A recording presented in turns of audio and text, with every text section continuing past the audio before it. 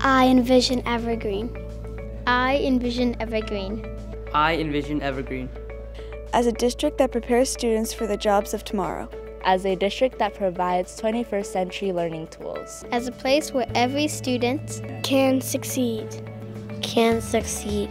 Can succeed. But we're asking students to learn and succeed in a number of schools that have not kept up with the times. Some of our students are learning in schools built more than 50 years ago, and they're starting to show their age. Some schools have aging, inefficient heating and cooling systems that get too hot in the spring and fall and too cold in the winter and are costly to maintain. Some schools, which opened in the 60s and 70s, have designs which carry noise, making it hard for teachers to teach and students to concentrate. Many schools were built before the widespread use of computers and aren't designed to accommodate 21st century learning tools and teaching techniques. At older schools, there's a safety issue. Entrances open into outside hallways, instead of forcing visitors to check in with the school office first.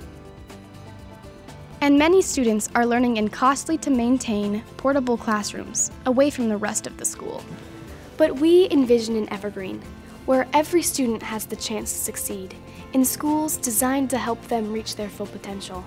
That's why Evergreen Public Schools is asking voters to approve a bond measure that will replace, enlarge, or improve every school in the district. The bond measure will replace 5 elementary schools: Sifton, Image, Ellsworth, Marion, and Burton, Wy'east Middle School, and Mountain View and Legacy High Schools. In addition, the district will build a brand new elementary school to handle student enrollment growth near the intersection of Northeast 162nd Avenue and Northeast 39th Street. The bond would also make it possible to build a wing at Heritage High School to get students out of portables on the north and east side of the school.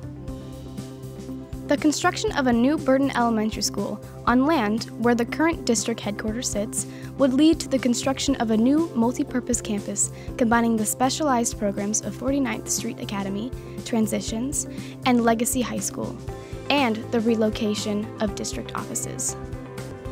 To help future-proof existing buildings, every school in the district will see some sort of improvement, from roof replacement and new heating and cooling systems to expanded covered playground areas at elementary schools, improved athletic facilities at the high schools, and improved safety measures at all of our schools, such as redesigning the main entrance to create safer, more secure schools for students and staff. The bond also calls for the installation of new lighting and sound systems in all of our high school auditoriums, and new instruments for our music programs to replace aging ones that have seen decades of wear and tear. These bond projects would employ hundreds of local workers, which benefits our local economy. So, why now? One of the major reasons is cost. Right now, interest rates are at historic lows, while construction inflation is on the rise. Just last year, it went up 20%. So the longer we wait, the more expensive it will be down the road, as our buildings continue to age and need improvement. But Evergreen won't be paying for this alone. Evergreen Public Schools will receive an estimated $95 million in matching funds from the state if the bond passes, and impact fees from new local development. Evergreen Public Schools plans to save money with the installation of energy-efficient heating and cooling systems, which will use less energy and require less maintenance. Design costs will also be lower, as the district is working with architects to come up with a modern, technology-friendly school design template that can be customized to fit unique site conditions and can be oriented to maximize natural light. These school design templates also help the district streamline operations and maintenance needs, saving money in the long run. Another reason for urgency is to reduce overcrowding and cut in half the nearly 400 portable classrooms in use throughout the district. So, how much will this cost? The formula is complex, but basically, for a median-priced home assessed at $250,000, the bond tax rate in 2019 would be $20 more per year than home and property owners are currently paying for past bond measures. But when combined with other statewide education taxes, your overall school property taxes will actually drop in 2019.